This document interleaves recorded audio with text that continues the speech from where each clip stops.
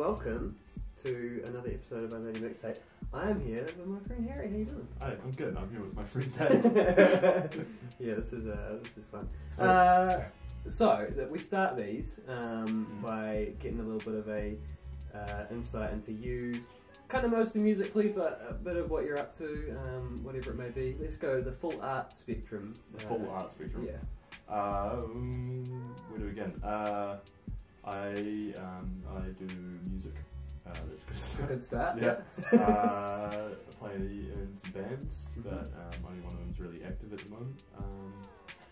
Hopefully some more soon. I like to host a show on Radio Control, the Op Show, on Monday nights at the moment. I like the stomach. I like great job stuff around town. Just generally into lots of local DIY art and music and theatre and just whatever's going really. I'm quite happy to hang out, get into it. Do you remember how you started being interested in music? Like I started because my mum told me when I was like 5 or 6 that I was doing music. Like, just that's what you're doing. You know, they're like kind of like the yeah. Hey, would you like to try this? And then I don't think I really gave her an answer, and she was just like, oh yeah, remember how you said you wanted to try this? So started playing some bum notes on the recorder. Great start. Actually got quite good at that. Can you still rock a main recorder these days? Probably could. I haven't actually touched one in a while. It's on the agenda because I've been playing with melodica and stuff, so I'm really actually quite keen to. Imagine bringing the recorder back. Yeah, well, like I always think of like Stuart, who plays like saxophone and stuff and Bring Turkey Ensemble. And some of the stuff I've been listening to lately is kind of like I could make some really interesting stuff with the recorder. That'd be great, man. I've got some ideas, but recorder needs its like redemption, It needs to be in a rock band. It does. Yeah. And I've got some quite okay recorders somewhere still from when I was young. So plus you work at a school, so surely they have recorders. Don't I threw all those out. Okay. They're definitely gone. Not in our department. It's on their name. Yeah. Cool. So they got me started. Yeah. And it's slowly. So what was after recorder? Bassoon. Yeah. So I learned bassoon off my best friend's dad, who's an amazing bassoonist. And I got into like doing some orchestral stuff. And, I had people trying to make me sing, and I didn't like that. And I was kind of enjoying the orchestra thing, and then I suddenly realised that there was this whole other you'd always knew there was like popular music, but then suddenly realising that you could do popular music. It wasn't just something that was on the radio or on the TV, and that was like a large part to do with just going to like the stomach and stuff because my brother was going, and listening to Radio Control and stuff like that. Just all sort of happened within the space of like a year, probably. Just it all clicked over. And then you're into it. Yeah, and that was it. That was like I wanted to play guitar and do all sorts of stuff like that as well. So, which kind of usurped all classical music. Yeah. But not to say that wasn't a really good thing to have done. As soon as you hear a rock band, you realise like, well, I have to play guitar now, or drums basically. Well, that was it. Basically, it was like 3 instruments. I think I always had that fascination with guitar because I remember someone came to school when we were like 5 or 6 or something, and they were playing electric guitar when they were like 6 or 7 years old or something like that. And I just remember it was like this. I now know that it was like this kind of weird, cheap knockoff Fender Strat. It was like cherry red. I can remember it really vividly. Yeah.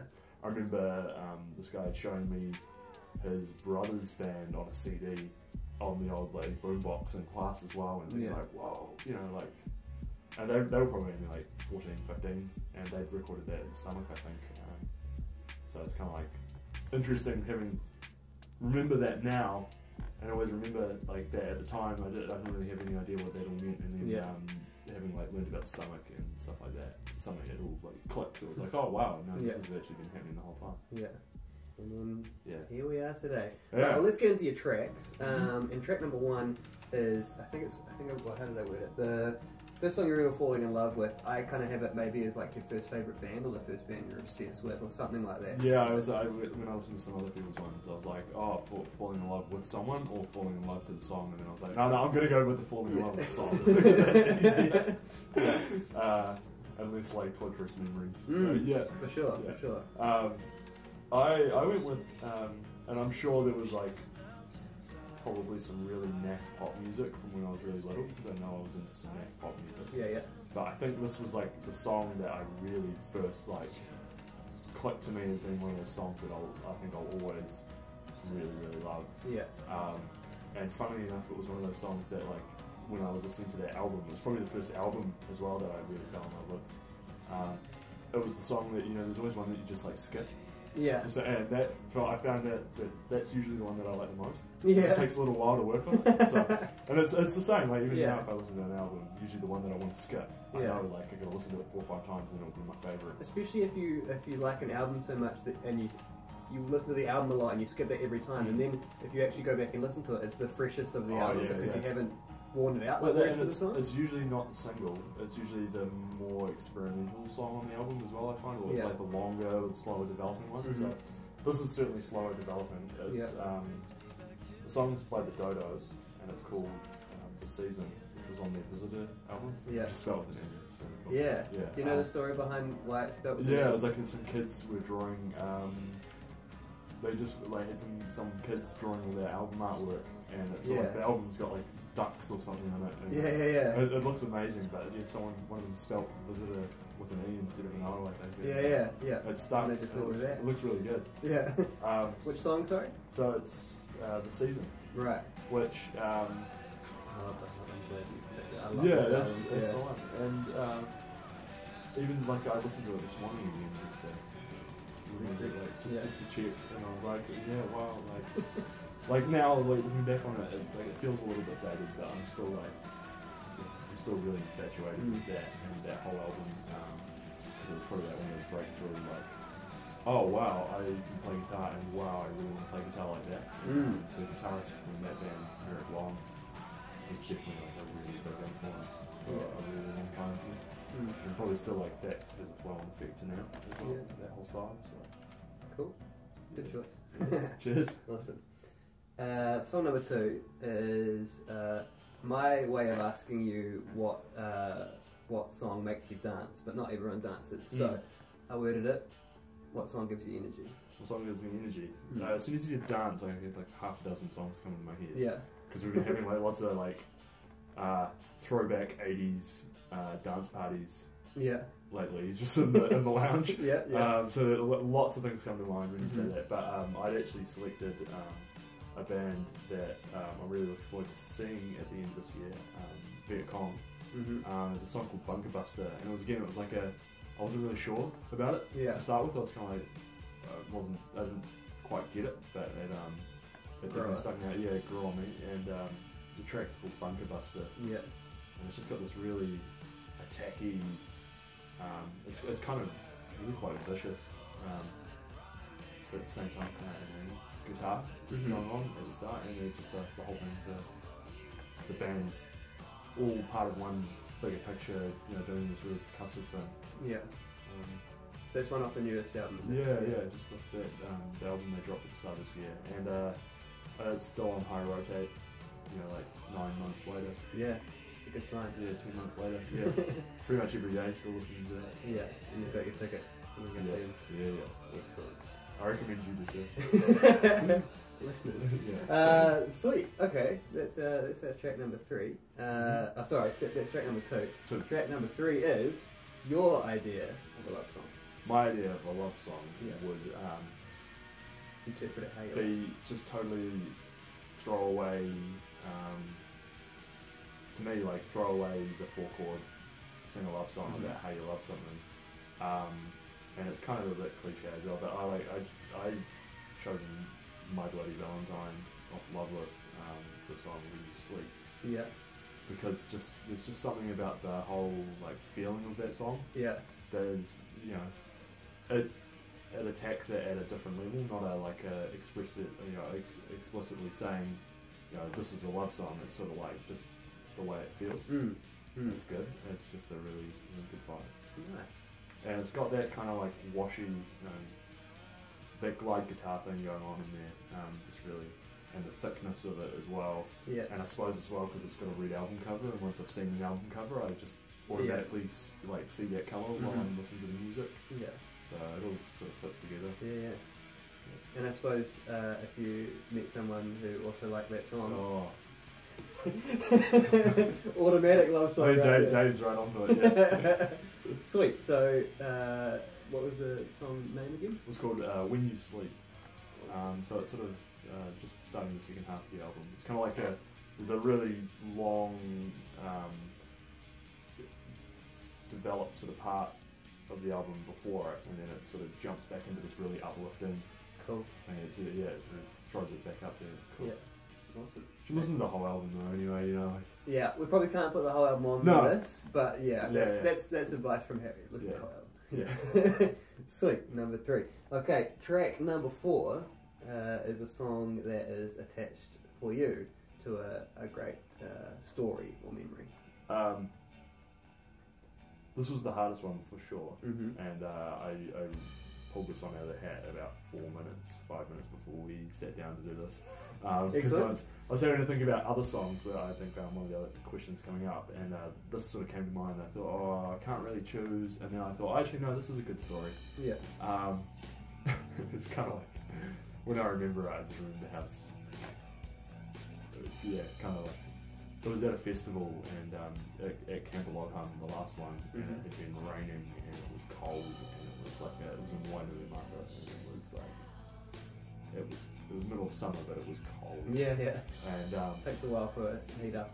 Yeah, it was southerly I think, and there was mist and rain and this band that I'd seen earlier in the festival, just sort of by with Camp Logham, you didn't get the lineup. You sort of got there, and the lineup was presented to you.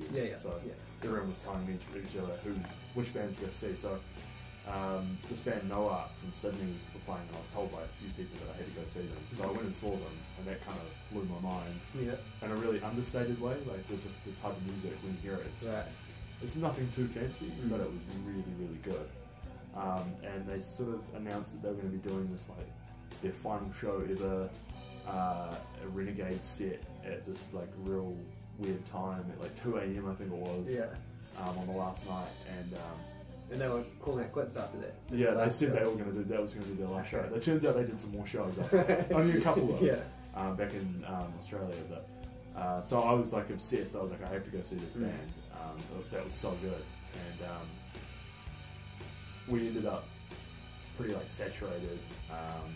It was a festival as well, so you fair bit of intoxication going on. Seen some really cool stuff during the day. We've been playing around in the mud, playing in the mud with some of our friends, and we kind of like crashed out after lots of partying. And my friends, I managed to like find my friend's keys to his car, which was parked up next to the place where they were going to be playing. Got in the car, it was freezing. So me and my mate Tommy, who's the drunk show host, got in the car in our like ponchos and stuff. It was like 1 AM and we were starving and dehydrated and freezing, and I turned the engine on. I turned the AC on, cranked the heaters, and realised it wasn't working after about 20 minutes of pumping cold air onto it. Might have dried you off a bit at least. So I thought about it for about 10 seconds and then just decided to turn the engine on and start revving to warm the engine. By which stage we decided we were really hungry, so we went over to the food truck. There was like a really cool like hippie food truck. It was really weird but cool. To get some of these really awesome samosas that they did. Turns out they didn't have any food left because everyone else had the same idea. So they had some cold rice and a paper plate. It was like cold and dry, and they didn't have anything to put with it, so we got one pakora between the two of us and some like chutney, and I mixed it up. And I can just add some tomato sauce, and I remember sitting in this car. Smashing that back and revving the engine real hard and tooting and flashing lights. And then we went and saw this band, and I was pretty out of it by that stage. But must be feeling better. It was even better just for having had put in all that energy to stay awake and try and keep ourselves awake. So to get to the point, the band was No Art, Mm-hmm. who have some cool stuff on Bandcamp still, and the track in particular that I picked because I think that's like the coolest track, and I can remember them playing it, was Dead Arm. Cool. It's really just works, and you'll see what I mean by like understated, but awesome, and like, in a live context. And you've got a stomach full of like cold rice, and yeah, you're, like, and I'm wet. just past shivering, like slightly. Yeah, I'm pretty sure it like soaked right through my thermal. And Yeah. Alright, we can all picture that. Yeah, and I've got some renegade, some bootlegs of these sets, and in the middle of the set I can hear someone shouting out like "Harry!" from across the room. I think that was because I hadn't actually noticed that anyone else was there that I knew. Right. It was sort of at that stage of the day. Oh, awesome. Yeah, it's good. Brilliant. It's a fantastic story. Track number 5, and I thought there might be a bit of a crossover here for you, which there was, but that's okay. You just get to tell 2 stories of like a live show or a live band or some live set that you remember. Yep. It's not like a particular live set, but just like a song too. I'll start with the song because the last few I've rambled. Yeah.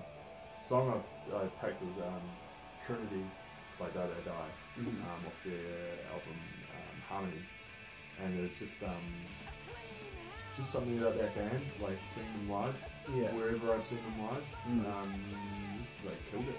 A number of times, I'm sure. Yeah, every time I've seen them, it's just been prolific tours and just the thickness of the sound, and like it doesn't matter whether it's like a really crummy DIY venue or whether it was like in a really big professional venue. It just really worked for me. And even now, like if they were playing, I'd be there. I think. Yeah. If it was close. Yeah, totally. Do you remember the first time you saw them? It was in Wanganui, and it wasn't actually that long ago. Right. It was kind of like shameful. I really love this band. I'll put them in my top 10 for sure. And it was just like one night, and we went to see them play with another great band, ENT, from Wellington. Saw them at Space Monster, and just drove over like we do, and I remember being really excited because it was like one of my favourite bands, and I hadn't seen them, and then when they were playing, they were sort of like right there. I was standing right there, like with them, and then maybe like 6 months later or something, they came and played at our venue. Yeah, great job. And that was like another thing with it. It was just like, wow, like one of my favourite bands is playing at the venue that I helped run. Yeah, I guess amazing. That's it. I just remember they were one of those ones that really blows you away the first time you see them. Like it's like, oh wow, this is their show. Like it's like their show is as good as their albums. And their albums are great. Or even another level. Like some bands are like, this is what I thought it would be. They were always to me like, oh, that's right, these guys do it really well. Yeah, and the thing is, like, I mean, they're another band that's like a pretty big influence on the sort of music I make as well. So it's like every time I see them, it rubs off a lot. Awesome. Right, well that's track number 5, which leads us to the end of the tape, the very short tape. And it is the song, I guess, to be played at your funeral, or your funeral song, or It was hard. I went through this one. This one's hard to pick one because there's so many good options. I came down to 2, and I'll pick one. But song at your funeral, you saw like that whole thing of like, I think everyone said, you want something happy to go away on, and something epic to go away on, or like something make sad. Everyone cry. I don't want to make everyone cry, but like I'd like to make them like cry in like a happy, like like hopeful kind of way. Progressive, fulfilling like kind of way. And it's a while away, I hope. So, like, hopefully we've got a few more options before then. But 2 songs I came up with for this, and the one I'm not going with quite. I sort of thought Mammoth by the Skeptics, because they're a band I'm super into at the moment, and I think it will be for a while. And that song's just epic. That's like, to me, the penultimate track. Like, if you know the Skeptics story, it was cruelly cut short, but that's like one of the last tracks they recorded and released, and it just, I can't imagine how good it would have been if they'd carried on. How where they would have gone with that sound. And it's such an epic. Yeah. And the piano line in that, so just that Yeah. everything about it. Yeah. But the track I did go with, Pipped at the Post by Pipped at the Post by a band related to a band I've already mentioned, women who are from Canada. Yeah. And are no longer a band, but they've got some cool albums. And off Public Strain, the last song on that album is called Eyesore, and that sold me on that album. I mean, like when I heard that, I was like, wow. And it was because it's got this amazing outro. Like you sort of, and then when someone's, when you said song to be played at your funeral, I just thought, oh, like it's gonna be massive. Yeah, it's like a while they're wheeling you out or like carrying you out sort of thing. It just goes on and on and on. But the vibe's just there. It's just, cool. Yeah, it's a great song. It'll always be a great song. So what's it called? Oh, it's called Eyesore By Woman. by Woman. Who is members of?